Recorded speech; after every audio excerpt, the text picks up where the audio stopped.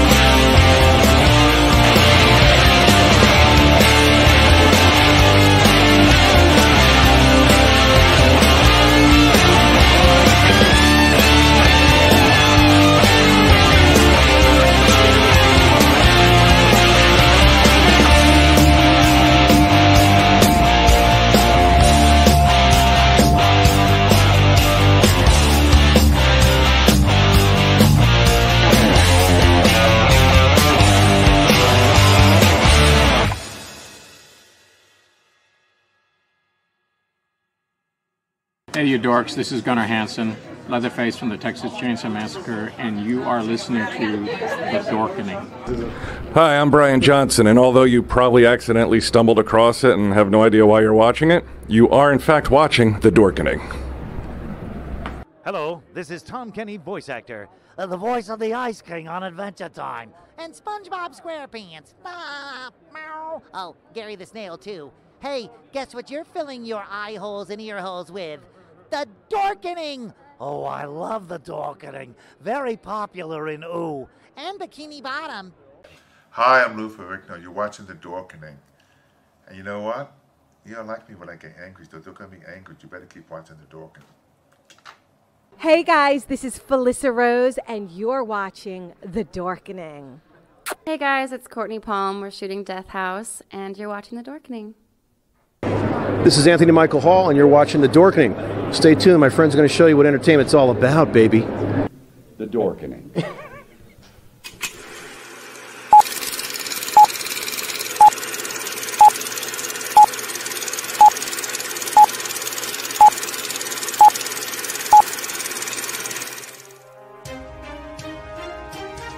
The Dorkening and all affiliated shows are not intended for anyone under the age of 18. The following may contain discussions or scenes that have adult situations, graphic violence, nudity, strong sexual content, and graphic language. This show is intended for mature audiences only. Viewer discretion is advised.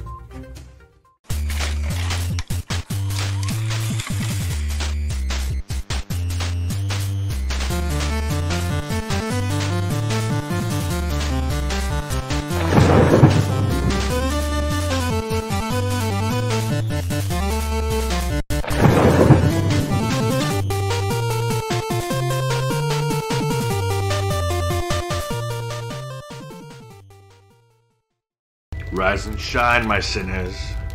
When Father Evil starts his day, he gets a little deadly. Deadly Grounds coffee has the richest, smoothest flavor you'll find anywhere. It's sinfully delicious. Once you go deadly, you never go back. Order yours at getdeadly.com. Coffee's so good, it's scary.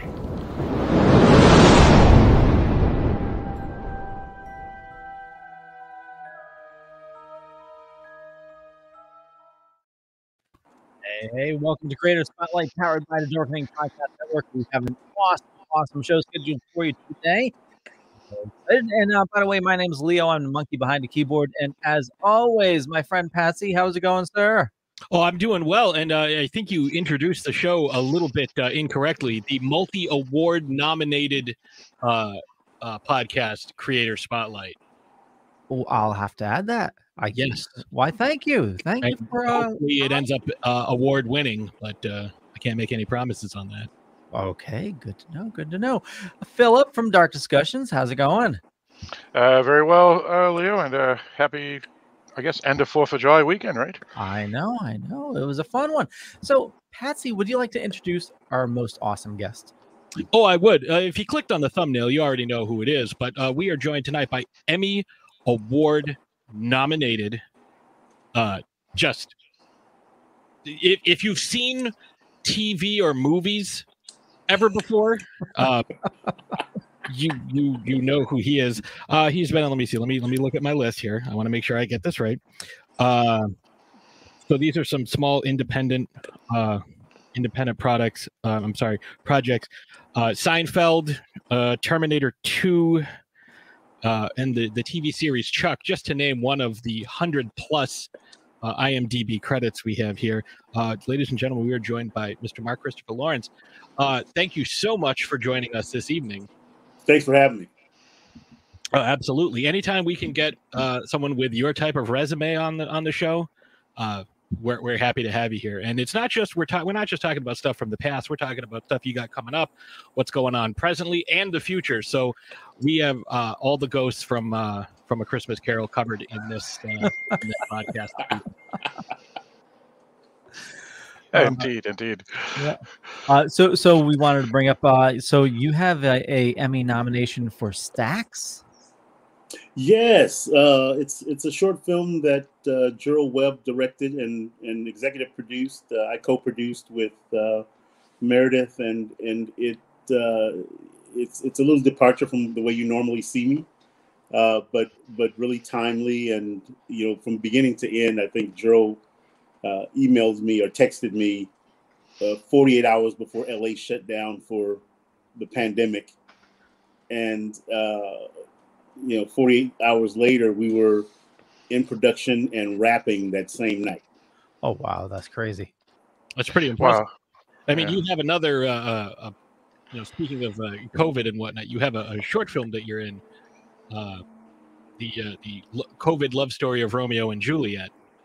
Yeah, that was a fun project to do. For one, the probably one of the most phenomenal Black Shakespearean actors in the country, if not the world, was in it. And my friend Michael Taylor, who just won an Emmy for his show Theater Corner, directed and produced it, and it's a fun little piece. It sounds like it seems like it's going to be interesting, especially there have been so many adaptations and takes on that. This last year definitely gave us a new and interesting take that I don't think any of us were looking forward to. I guess the creative folks have definitely taken advantage of this situation. Well, I think when COVID first started, I slept for 2 weeks straight. It's like the cat would come in and look at me and go, "Are you a cat?" Even the cat's like, "Listen, buddy, you got to get up and do something. Might I suggest feeding me?" Now, I have a couple questions for you about Stacks. First of all, for the listeners who are and people who are watching this episode here, why don't you let folks know a little bit about what that's all about? Also, how is it producing it too? Because like you said, you did that as well. And for the nomination of the Emmy, were you surprised? Did you get it as a producer or an acting credit? Why don't you let folks know all about Stacks? The nomination was for lead actor in nonfiction, in a fiction short.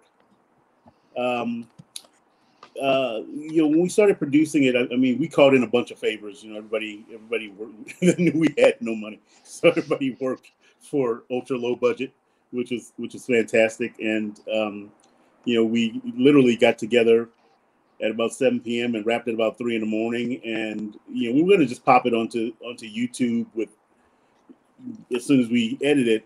But once the editing process started, we saw that it was really good. The production quality was fantastic. I mean, when you watch it, it looks like a big budget film, and we're really happy with the way it came out. It's social commentary, and with a nice little twist at the end. So. And where could people want to check this out? Because for a TV show, you just go to Netflix. If it's a movie, it's on YouTube. It's a short film. It's about 7.5 minutes. It's on YouTube. Okay, so it did finally make YouTube. Yeah, that's when we ended up posting it up, and it's you'll enjoy it. I will say that I think it's a testament to the people involved that when you have something like that that's so short and on such a low budget that looks like this multi-million-dollar project. I think that like I said, a testament to the folks involved and their ability to really get the most out of whatever they happen to be doing. So yeah, we had one cameraman, one sound guy, a still photographer, and our director. That was the crew. And Meredith. Meredith was wearing all the other hats. But it's the film itself. I mean, as we shot, just the talent in the film is what made it work. And then Gerald's vision, the way he saw it, he was very sort of Cameron-esque in the way he knew what he wanted to see. And then he was a lot like Rusty Cundiff in the way that, Rusty will give you a little rope. And, after he got what he wanted to see in the can, then he'd say, okay, let's do a take, Mark, and just do whatever you want to do. And so some of my stuff got in there, which is great.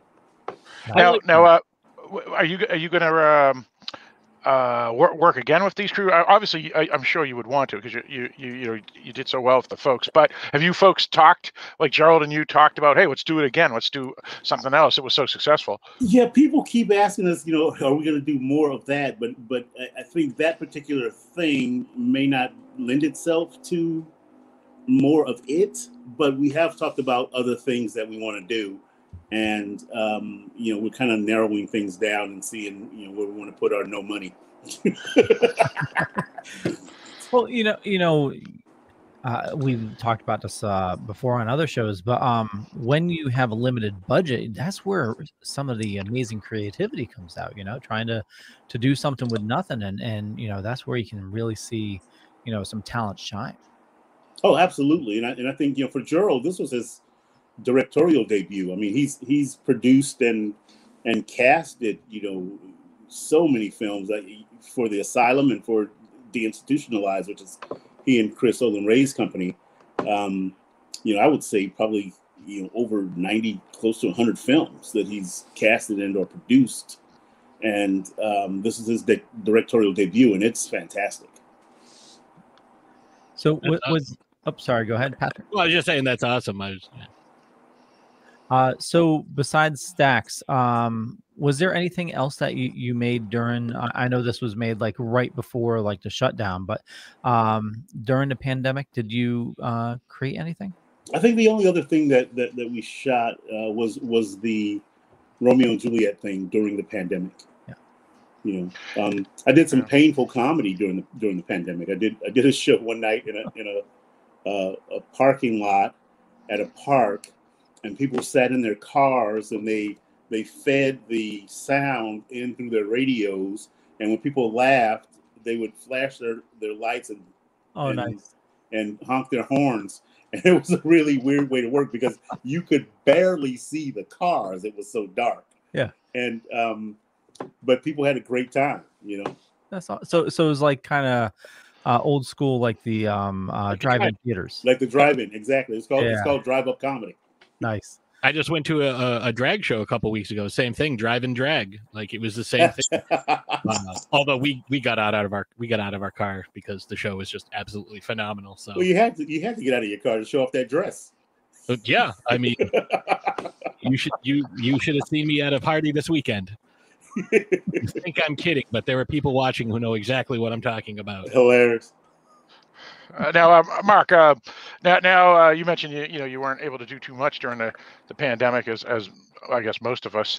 But now that it's opening up and stuff, you mentioned offline just a little while ago that you got a new gig going on in Knoxville.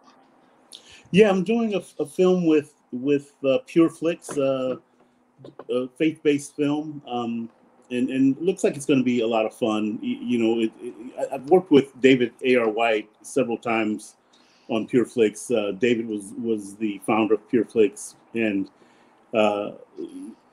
Malibu Dan I did with him. I'm recurring on that series on Pure Flix, and The Content I did over there. And every time I work with them, it's always fun. I produced a show called Pure Comedy for them, and they're always fun to work with, and it's always a good time, and a very safe, nurturing environment.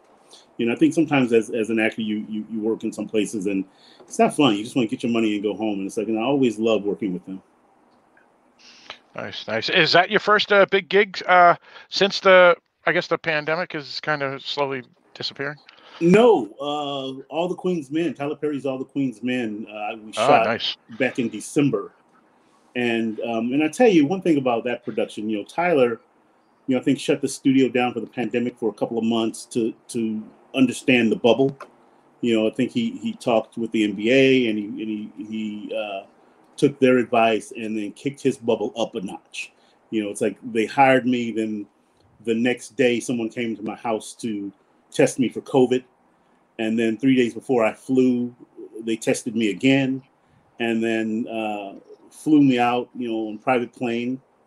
And you get there, and they take you right to the studio. You go into the parking structure, test again.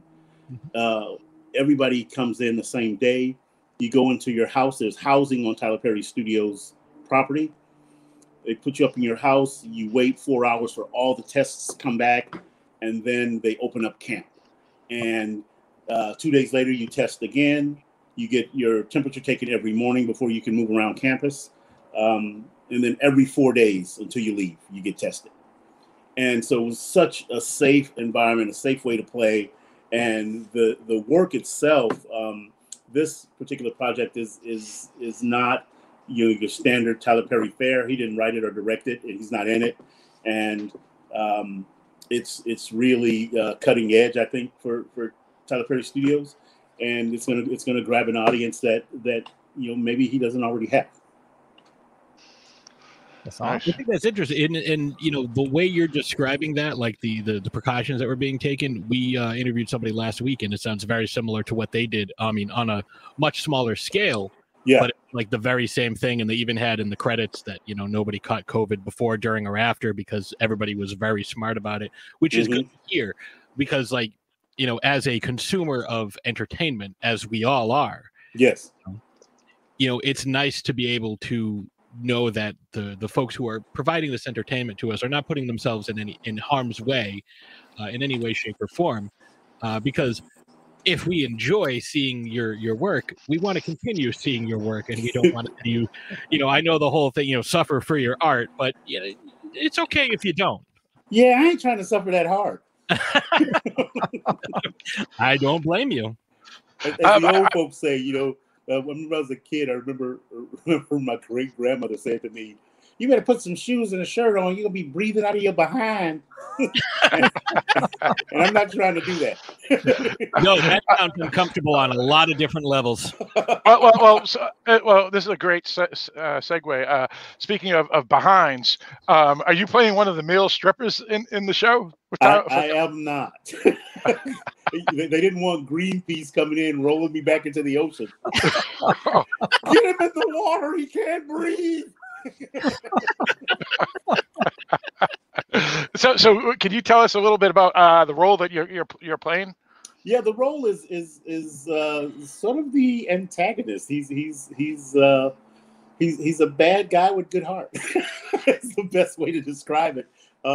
It's a great look for me because it's a very dramatic role, but they let me have a little leeway to put a little funny on it. And it's gonna be fun to see me that way. Nice. Yeah, that's good. Yeah. Did you pull anything from like your Big Mike character into this? No, I pulled mostly from my growing up in Compton character. It's good source material there. Just thought about all the gangsters I knew growing up. It's like, yeah, I use a little bit of him, a little bit of that. Nice. Well, speaking of Compton, you have Clean Out of Compton, which is hilarious. Thank And you. I have a link in the show notes up above or down below, depending on where you're watching or listening to us. So I know a lot of comedians, the raunchier, the bigger laughs and everything like that. But and not necessarily true. No. And I really enjoy clean comedy. I could imagine, how much on point you need to be in order to get the laughs. But how difficult do you find it to be to keep clean comedy? For me, it's easy. I started doing comedy in 11th grade, and doing dirty comedy in 11th grade, living in my mother's house, was not an option. Because inevitably I'd be out if I do some dirty comedy somewhere. Somebody from her church would see me and call her up. Lee, you need to talk to that boy of yours. He out there doing that filthy comedy. Be breathing out your behind. So right, and so it wasn't an option. And then one of the people who I admire in this business that I opened for, Robin Harris. He was about to blow up. I don't know if you know Robin from he's famous for Bebe's Kids, and Robin was the star of the Comedy Act Theater in LA. People showed up and packed the house out because he was hosting every show, and not necessarily clean, and pretty blue on Thursday, Friday, Saturday night. But I would work with him at a park at like 2:00 in the afternoon on a Saturday, and he'd be doing the same act, squeaky clean. And he said to me, he says, "Mark, always write clean. You can work anywhere." And it's a fact. Nice. Speaking of all that, you mentioned your mom's church, and then you work a lot with Pure Flix Entertainment. Well, how's your faith work into your work and your acts and the jobs you take? I think faith helps me just relax and know that something is coming. I think as an actor, you're always looking for that next job, and sometimes you start to panic because it's not coming when you think it should come or when you want it to come. And then, but just having faith, allows me to relax and go, you know what, I'll be fine. And sure enough, boom, here's a job. Nice. Yeah, I think definitely the faith part could translate into, it's like I have faith, but translates into confidence because I know that, I'm good enough to get, job X, Y, or Z, or I'm good enough that other people are going to call me. I don't have to go searching for stuff per se. Exactly. And I think part of the pandemic too was like God teaching me patience and trust, trust that I got you. Yeah. Because throughout that year, like I remember the first 3 weeks of the pandemic, I was losing gigs daily. It's like, people would call or send a text and say, hey, we got to reschedule, or this thing is canceled completely or whatever. And I never needed anything during the pandemic. It's like everything, was taken care of. I was like, wow, look at God work. That's awesome. Yeah, like I had something I was working on that was supposed to happen that the weekend everything shut down, and then we picked it back up and we're doing it again in a couple of weeks. So it's nice to see that that perseverance pay off. Yeah. Right. Well, like my last audition before everything shut down was for a film called Family Camp, and I killed it. It's like I got in the parking lot and I remember changing shirts because I had on this Robert Graham shirt and it was hot and I was sweating. So I put on a t-shirt and then I called my agent and told them, hey, I think we're going to get this one because it felt like I just killed it. And sure enough, they liked me, and then everything shut down. Yeah. But then June rolled around and that film came back and we shot it in Oklahoma. Nice. I'm a firm believer that everything happens for a reason, and Yeah. and you may go through a little suffering now, but it's things have a way of working out, Yeah. I'm with you on that. Like I've been out of work for 3 months at this point, but I've gotten a lot of writing done. I've been doing some behind the scenes work, learning a lot more about filmmaking and whatnot. So things are all right. It'll work out. I mean, I'm not working at all. My wife is working about 80 hours a week. So between the two of us, like, it averages out to we're both working 40. So that, I think that works, right? There you go. Are you doing the cooking and cleaning? Yeah. A lot of it. Yeah. The shopping, like all the stuff that needs to be done during the day. She's a biochemist working on like COVID. Wow. So yeah, she's doing important work. There you go. I want to take a quick break here for a second to tell you about Terrificon. And, I approached Mitch because, I wanted to get some commercials to show you guys. We absolutely love Terrificon. It's one of the best run cons here in Connecticut. And right in Mohegan Sun, it's a huge con. And, if you love comics and, celebrities as well, you'll have a blast there. But let me see. We'll play this one. We got a couple different ones.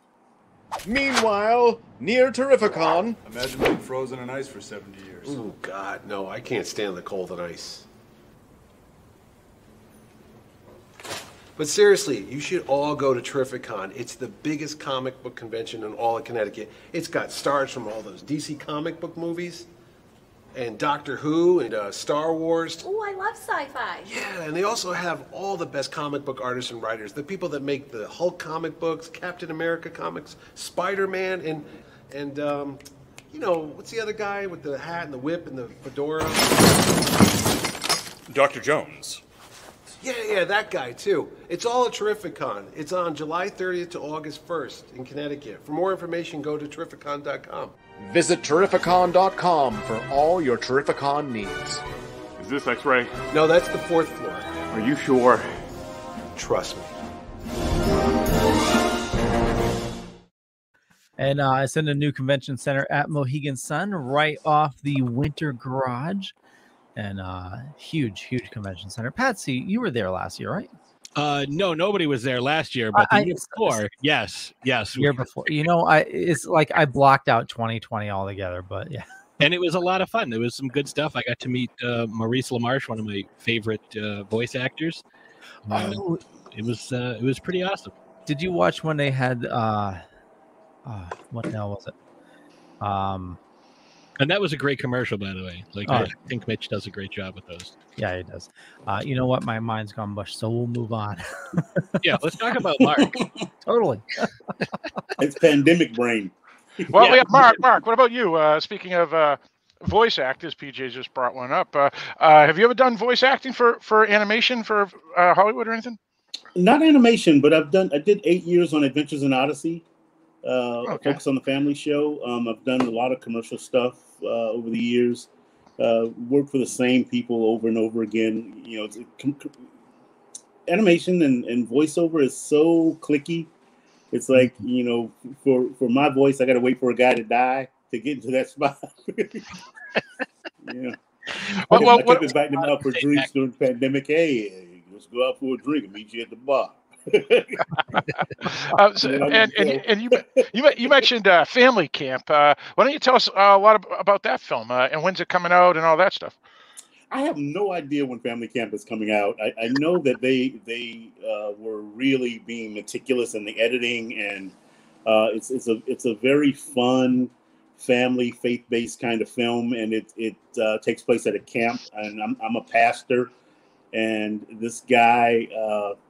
Who I don't know why his name is escaping me right now. There's two guys that have a podcast together, and they're very funny, but they are the leads in the thing, and it's a lot of family fun and a lot of family values. It's like I watch a lot of the old shows like Andy Griffith, and I notice how they weave in these family values into these stories, and Family Camp is done very similarly.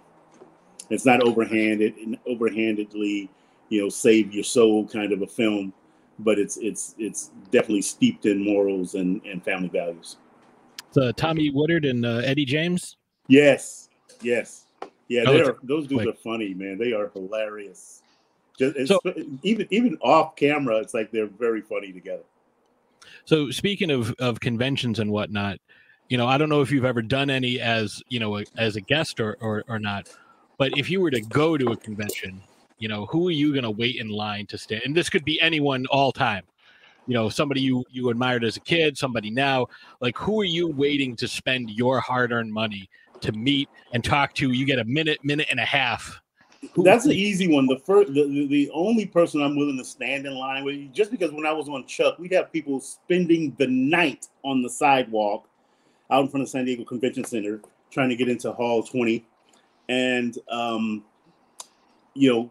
there's 6,000 seats, I believe, and there would be 8,000 people in line. There's nobody that I'd be willing to stand in line overnight for except Jesus. Okay. That's it. That's fair. If you ain't Jesus, I ain't standing in line. That's fair. And you're not, you're sense, referring to like actual, not like, oh, it's Ray Allen. He played Jesus Shuttlesworth. Like, no, like you mean like for real Jesus. No, it's got to be Jesus. Right. And speaking of San Diego Comic-Con, you've attended, obviously, as you just mentioned. How were they? Were they the fun time to do those things?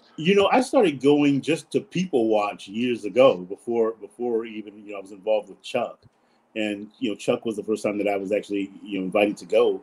And it is a lot of fun, especially just seeing people in their costumes and it's one of those situations where costume wise, you get in where you fit in. Like you could see a guy standing in line in a $7,000 Iron Man suit, and standing right next to him is a college kid who took his football helmet and took the face mask off it and spray painted it and got a cardboard box and made the rest of his Iron Man suit, standing right next to each other, and that is fantastic. It's like I give you A for effort and you for an A for having a lot of dough. Yeah, it's whatever you have within your means and your ability to create and adapt. It's no different from making a film. Like you were saying earlier, like, oh yeah, we shot this thing, in 6.5 hours or whatever it was, and we made this amazing film that looks like a big budget thing. It's because you know how to work within your means, and it's the same with really any creative people. It all just depends on the scale and the medium. Yeah, but I mean too. Sometimes you got to keep in mind that not every costume is for everybody. And when I say everybody, I mean body. The body. Sometimes the lady from what's the movie where she falls in through the cab and Bruce Willis is driving?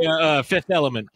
The lady from the Fifth Element. That outfit, I've seen that outfit on many different bodies, and I'm telling you, it's not for all of them. I'm not shaming nobody's body. I'm just saying sometimes you might want to go with the muumuu.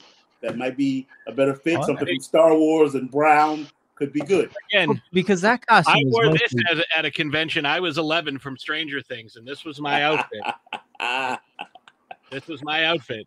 I shaved my head. I shaved my beard. There were people that didn't recognize me that I saw the day before. Wow. And I was like, whatever, But did you have fun? Did you have fun? That's the thing. And I am not built like an 11-year-old girl. I can tell you that much. But I also admire the, and I'm sure you do as well, the confidence in yourself that you have. You're like, you know what? Yeah, I might be, I might not be Mila Jovovich size, but I like this character and I'm going to dress like this and I don't give a damn what anybody else says. So that part is great, but if your Band-Aids are rolling into your rolls and disappearing, chances are you got to give it a rethink, or at least some double-sided tape. Right. So you mentioned Chuck, which is an incredible series, but do you keep in touch with anybody from those guys? I hit Zach up probably 2 or 3 times a year to say hello, see how he's doing. Scott Krinsky I probably talk to more than anybody because he's a comic. Vic Sahai and I keep threatening to go out and hang out, but I'm down here and he's up there. Julia Ling, every time I post something that she likes, she'll like it, and we'll end up chatting for a little bit. And we all got together during the pandemic and did a table read of a show of one of the episodes. That's awesome. And that was nice to see everybody back together again. That's amazing. That's always awesome. Like, especially like if if there's like an animated thing. So you said you'd never done any animation, but if you could, I was close twice on Men in Black and Ghostbusters. And Men in Black, you know, the note that I got from casting, you know, going into the producer session was, yeah, they don't want it to be like Will Smith. And then I said, okay, so I'll do something different because I did Will Smith. And then when I finally saw the thing, it was somebody who did Will Smith. And I was like, well, yeah. And then the other one, it was just, you know, just didn't go my way, but, you know, ended up in front of producers and didn't get it. Now, is that like, would those have been like your first choice? You're like, oh, you know, I've always been a huge Ghostbusters fan and I would love to get on the show. Or are you like, oh man, I would love to get on to Star Wars. I just wish Phil Lamar would stop taking every role. No, I think I'm just an actor and just want to work, you know, and I think as an actor, you want to do things that you don't normally do. Okay. I didn't know if you had any like specific fandoms that were near and dear to your heart that you were like, man, I would love to work on this project.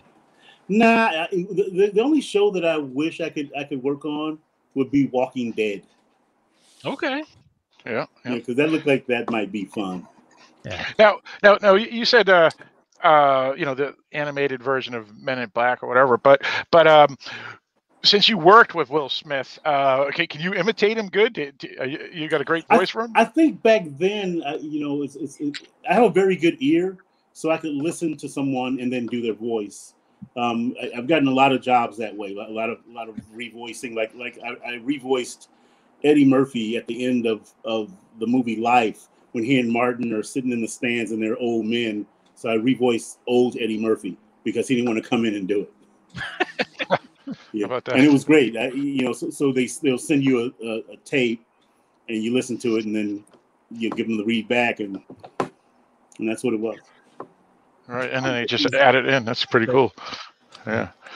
Now, I did bring up Stacks and how you produced it. Do you like producing? I mean, does that take a lot of work and a lot, you know, searching for the money and stuff?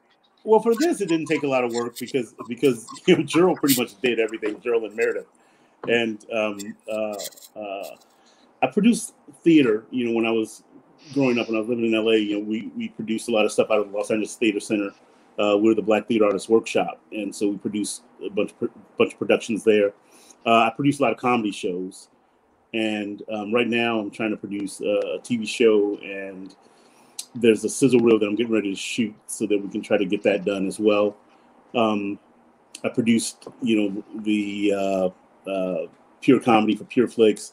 I produced a reality show, sort of a cooking show kind of thing, more of a travel log cooking show for Bobby Flay's company, Rockfish. And once we finished shooting, the guy, I guess, who was our producer from Rockfish, I guess left, and then the new guy didn't want to do anything with it. He was like, well, I have my own ideas.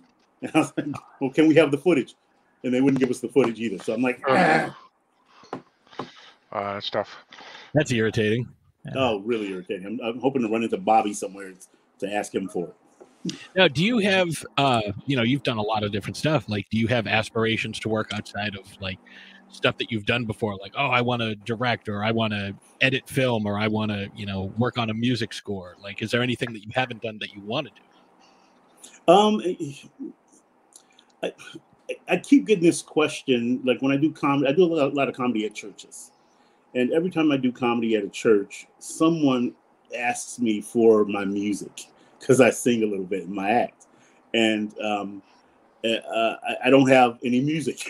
So a friend of mine who I did a play with music, who knows that I can sing, said, hey, you gotta do it. And so he and I are currently working on an arrangement of hymns so that I can create some music. And I think if anything, I'd like to sing a little bit. All right, that's cool. Yeah. I don't think I want to be a pop star or anything, but it'd be nice to actually keep working at it and be confident enough to sing anywhere. You know? I mean, and there's tons of movies that are getting remade into musicals right now. I mean, you know, you got the new Cinderella movie that's coming out. Yeah. A musical with Bobby Porter as the fairy godmother, which I think is going to be phenomenal. Yeah. You know, so you know, doesn't hurt to expand the resume. Exactly. I think I think people always say that comedy is hard, but I think singing is harder than comedy because as a comic, you hit a bad joke, boom, you're right into a new one. You got 3, 4, 5 minutes of bad song. There's actually a new Apple show that's a combination of both comedy and singing. Central Park. Oh, really?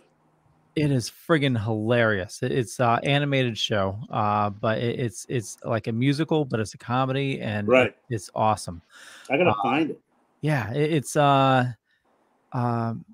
Kristen Bell was in the first season, and they just replaced her. But it's about a man that he's like the park ranger for Central Park, and he has a family, and there's this old woman that runs a hotel right next to the park, and she wants to like take over the park and build on it and stuff. It's hilarious. Wolfie in the chat room says you've worked on a few horror movies, and you said working on Walking Dead would be cool to you. Can you give us a story of working on Child's Play 3 or Halloween 2? I'll give you 2 stories. The Child's Play 3 story was they kept moving my start date, and I ended up being in a play, and they finally get back to me and want me to go to work, but I'm in this play, and we're in tech rehearsals, and you can't miss tech.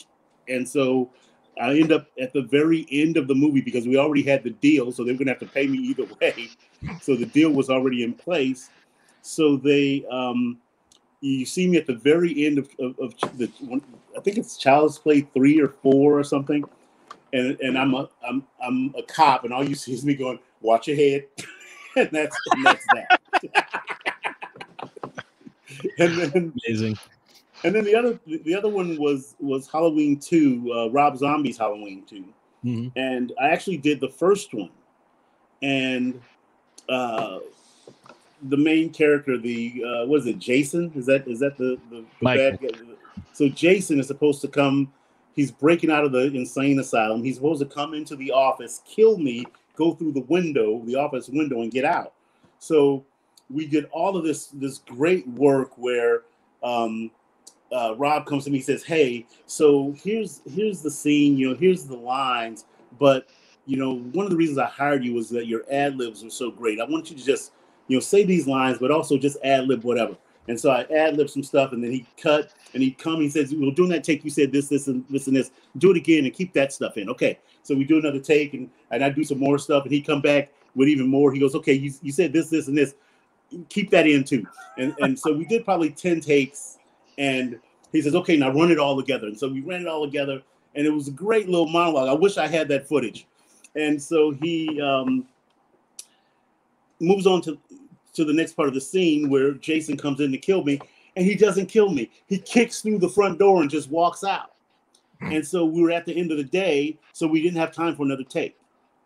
And so I get a call, a few months later from Rob saying, "Hey, this is Rob Zombie. Just wanted to let you know that I had to cut you out of the film because he didn't kill you. So I was looking for things to cut to get under 90 minutes. He says, but it wasn't your performance. He says, your performance was great. Don't worry, I'll get you in the next one." And sure enough, I get a call from Rob Zombie. They're doing the next one, and I'm in. That's very nice. Yeah. Yeah. Nice. Yeah, that's great. So one of the 2 times that someone has said they get me in again, and it happened. The other time was Seinfeld. Very cool. That's cool. Yeah, that is cool. Yeah. Now, you mentioned that you do a lot of stand up for the church and whatnot, and bring in the singing and stuff. Do you still do like clubs and stuff too, just for fun? Oh, yeah. You do. Okay. Oh, yeah. Do you do tour? Do you tour around the country where people that are listening to this could see you? Yeah, I try to pop out and hit some clubs. I don't do like a whole lot of like a lot of comics do like a bunch of dates in a row. Because I act a lot, I try to grab a free weekend here and there and get out and see something, and do something. I toured, Canada in February, right before the pandemic started. That was my last tour, and we did 13 cities in 10 days, and that kind of made me go, yeah, this touring thing is for a young man. It's different when you're touring on your own momentum, I think. But I was doing a tour called the Date Night Tour, so I had no control over anything that happened, and clearly didn't ask enough questions before I got there. and I'm going to leave it at that. Right. Yeah. That's 13 in 10 days. Yeah, I mean, that's just crazy. Wow. How about that? Yeah. Well, good for you. You survived it. Right? We started in Winnipeg, and we got there. I used to say that I'd rather be cold than hot, because you can keep putting stuff on, and when you're hot, you can be butt naked and still hot. And then we got to Winnipeg. It was 14 below, and we got out of the car, and my pants were frozen. And I was like, okay, I have to rethink the whole hot versus cold thing, because this sucks. We were so happy to get to Edmonton, where it was 7. Yeah, definitely. We're all from the Northwest, so like our Northeast. So it's like 14 below. It's like, yeah, okay, so we're going outside for recess today. All right. Well, the people that live there were going. There's no big deal. They were like in shorts. They're like, normally we're 30, 45 below. I was what? We were driving along and went, you know what? This is the place. This is where we're going to set up camp, right here in Winnipeg. Oh, the air hurts my feet. This is a good place to set down. Right. I know. What was there that made them choose that location? That's a good point. Yeah, this set up the city. Yeah. Just go outside. I guess I got to get to work. That's too funny. Well, I mean, Phil, you're up north in New Hampshire, so you guys. Well, I know we get cold days like that too, where your pants freeze, but it's just 14 below is kind of rare for around here. Yeah, that's pretty cold. There's no doubt. But it's I mean, for I guess for Winnipeg, it's still warm. Yeah. Our friend Mark says it's 35 below usually. We get those days where we get the polar vortex, and it's colder outside of our houses than it is on Mars. Like, yeah, we get those every so often. And folks from a summer, more southern, year-round summer type climate, I understand. It's like, oh man, I need a jacket. Why? It's like 65 out. It's like, what? Yeah, no, we're the people here that in April, when it's 45 degrees, we're in t-shirts and shorts because this is warm, because we just came out of 0-degree weather for the past 4 months. Yeah, well, here in San Diego, the temperature gets really cold, and we have to break out our thick t-shirt. Yeah, it's 14 below 100 here. Oh, it's 70 out. Somebody grab me a blanket. I'm a little bit nippy. I gotta get that park out. It's 65 today. Yeah, it's funny. Like we'll look at it's like, oh, there was a dusting of snow in Alabama, and you see just like miles of cars backed up on the highway. Meanwhile, like there's 2 feet of snow outside, and your boss like, why aren't you at work yet? It's only 2 feet of snow. I was supposed to do a show in Raleigh. And it snowed, and before I get off the plane, there's a message on my phone that said, they may cancel the show. And so I check into the hotel, and I was like, well, I'm so glad I didn't pay for this plane ride, because usually I'll just pay for it and get reimbursed. And so I'm so glad I didn't do that. And then the next morning, it snowed for like 3 minutes, and they canceled the show. And I was like, what? What?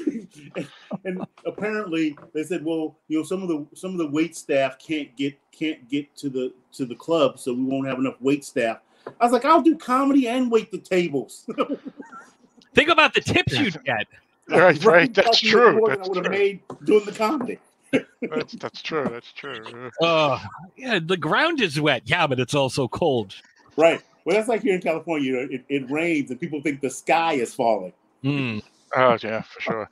Now, let me ask you this: you mentioned that Stacks is up on YouTube and whatnot. Do you have like a YouTube channel or doing anything over there that people can follow you on? I have a YouTube channel. I haven't been vigilant in putting stuff up, but when I do, I just bombard it with stuff. I remember the first time I started using it.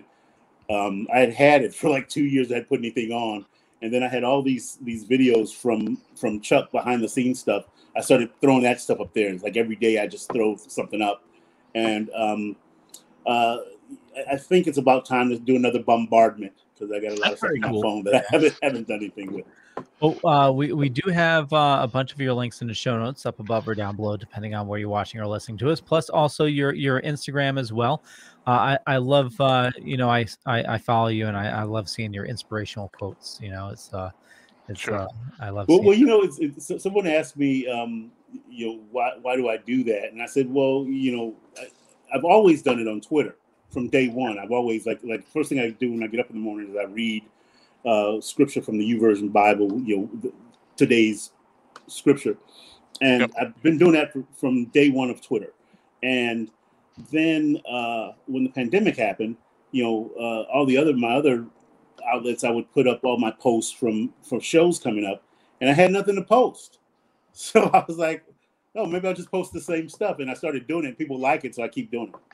Nice. Yeah, that's good. Sometimes, especially after the last 15 months that we've had, a lot of people have been tested in a variety of different ways. And sometimes you just need a little bit of affirmation, whether you're religious or not, just the fact that someone's out there like, hey, I believe in you. I'm it's okay. We're all going through the same thing. You're not alone. Exactly. It's nice to see and hear that sometimes.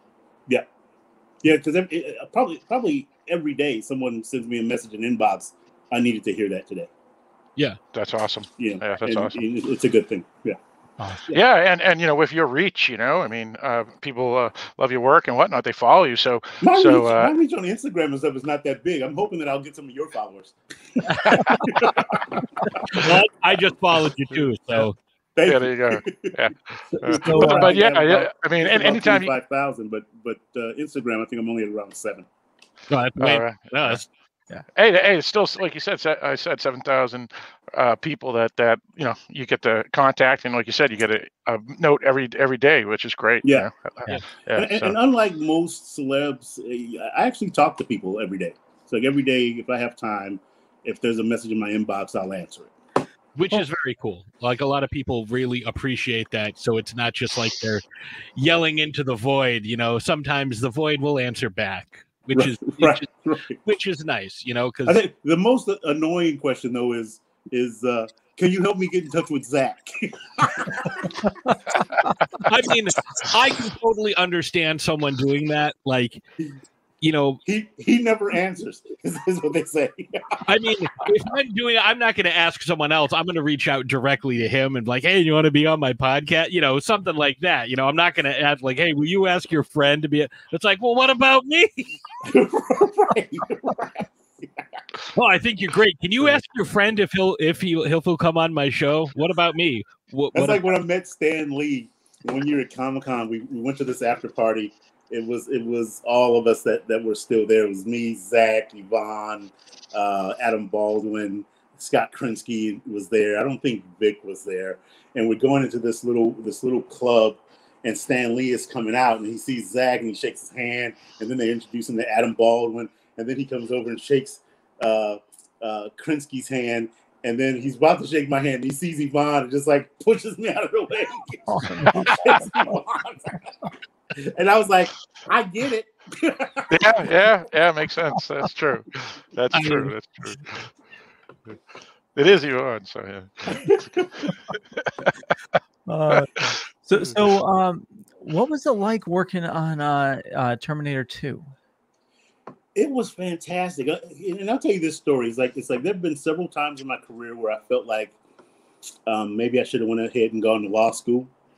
Where things got really slow, and that was the first time where I think it was like 3 months. I didn't work for 3 months, and literally I was floating from one thing to the next, from theater to TV to film, just career just moving, commercials, everything, and all of a sudden I had 3 months of nothing. And I was panicking. I was like, man, did I make a mistake? All my friends from the debate team at USC are all clerking for judges or are working on major law firms or whatever. And so I decided, I saw this thing, this ad in the paper, learn to deal cards. So I decided, okay, I'm going to go learn to deal cards and go to Monaco and be a card dealer. And they said you could audit the first class. If you liked it, it's $499. So I audit the first class. I go to the class, and about hour and a half in, suits come in and shut the class down. Oh wow! Apparently, they're laundering money through the class. Oh, jeez.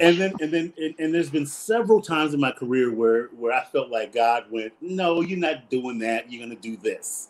And then about a week and a half later, I get a call from the wardrobe designer from Terminator 2 asking me for my sizes. And I was like, "What's this for?" And she said, "Terminator 2." And I had auditioned like almost 3 months prior. And I called my agents and said, "Hey, I just got a call from the wardrobe designer at Terminator 2." And they said, "Oh, yeah, we're on the phone with him right now." How about that? And at the time, it was the most money I'd ever made on a film, and the most fun I'd had on a film at the time. I was fascinated by this gigantic production and how they spent money on different things, and the camera setups and James Cameron's meticulousness. All that stuff was really fascinating to me, and I wouldn't rest. It's like I get to set, get dressed, and get out to set and watch.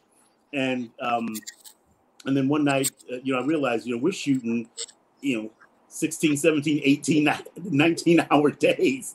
I should probably lay down at some point, because after the shoot was over, I had to drive home, which was, I think at the time I was living in Venice, and we were shooting out, little known fact, when you watch the Rodney King video where he's getting his beat and there's big giant lights in the background, that was Terminator 2.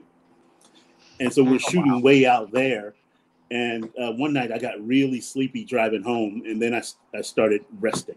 If they didn't need me on set, I'd rest. And so now I can sleep anywhere. I just drop off.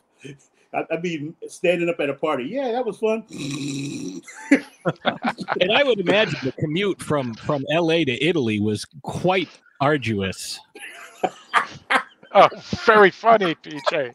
Very funny. Well played. Well played. That's awesome. I wonder why you didn't want to drive. Oh, well, hey, we're from New England. We don't know all these things in California. I'll forgive you, PJ, on that one. I know it's there, but the joke was there too. The joke was there. The joke was there. He's a comedy guy. He appreciates the effort, I hope. I did. But to get back to your point, there's been so many times where I just felt like, I should do something else, and then the door would open to a new gig, and I'm doing what I'm doing, and I realized I love doing this. There's nothing else I'd rather do. Which is awesome.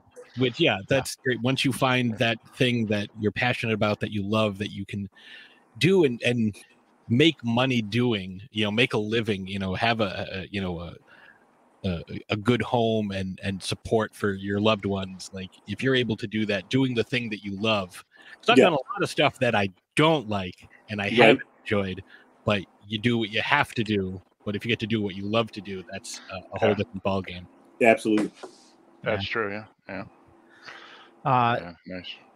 So I'm gonna. I know we're coming close on time, so we're gonna end on this question, unless you guys have anything else. But we are on the dorkening. What makes you a dork? What is there something other than like acting or anything that you're like? We had Bruce Blanche on, and we found out that he loves the history of like sunken vessels, like the Titanic and stuff like that. Is there something that you have like a deep passion about that's like outside of your profession? And it's funny. I don't know that it makes me a dork, but I'm fascinated by it, and I love doing it. My pastime. I like shotgun sports. Nice. Okay. So shooting sporting clays is a lot of fun for me. Nice. And like I went to USC on a debate scholarship, so I think that made me a dork, even though I wasn't. I was an athlete, but I remember taking the high school proficiency exam in junior high, and I ended up in the highest English class at our school. And athletes would walk by and see me in there and go, "What are you doing in there?" I'm like, "I don't know. Apparently I can read." Well, that's the thing. Like everybody's got their one thing. Like no matter what it is. Like you could be like, obviously I'm into sports and I have all my stuff behind me. Right. If I can sit there, it's like, oh, what comic book Spider-Man was in? It's like, yeah. Oh, what Matty Allou's batting average was in 1964. How is that any different? Right. You can Right. tell Well, what the Cowboys record was last year for the last 8 years when the last time they made the playoffs. But that's not being a dork. Come on. Well, I can tell you, Doug Koenig, out of the last 22 Bianchi Cups, action pistol competitions, he won 19 of them, and out of 288 possible bullseyes, the last year I was there and shot the tournament, he shot 282.